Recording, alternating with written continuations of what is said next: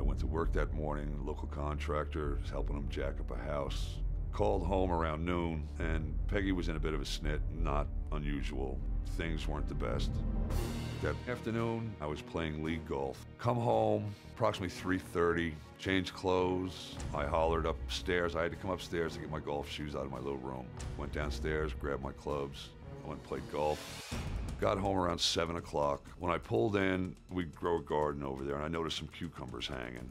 And I figured I'd harvest the cucumbers. We have a downstairs refrigerator. I put the cucumbers in the refrigerator and heard water running. I said, oh, she's taking a shower. I come upstairs, and I hollered to her, no answer.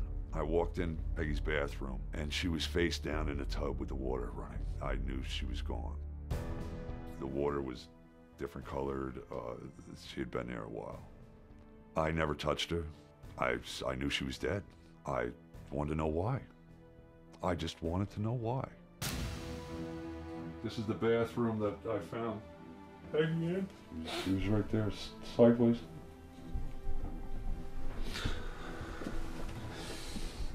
She was in the tub, face down, with the water running. And I went out and called 911 and came back in and shut the water off. That's all I did, and I walked outside. I knew there was nothing to do. I was interrogated until past midnight. Then they cleared me of any wrongdoing then and there. She went out in a body bag, and she ain't coming back.